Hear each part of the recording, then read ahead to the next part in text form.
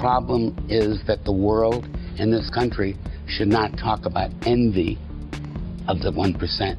It should talk about emulating the 1%. The 1% work harder, 1% are much bigger factors in all forms of our society.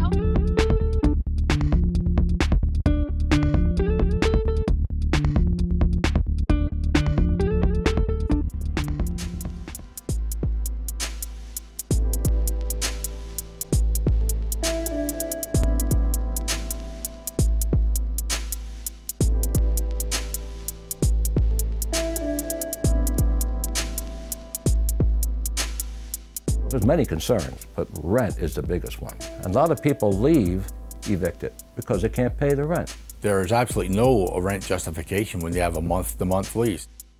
If it's $14 a month increase last year, $14 this year, what's going to be next year? We're the serfs and they're the lords of the manor. Their greed has far outweighed their morality, and they don't care what happens to the people.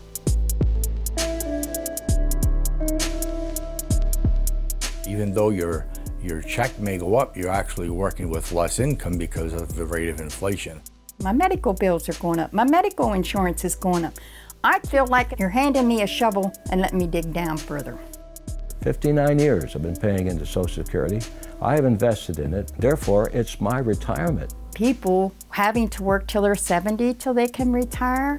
Come on, I just think that's ridiculous. I can't even find a job. My husband can't find a job. We're too old.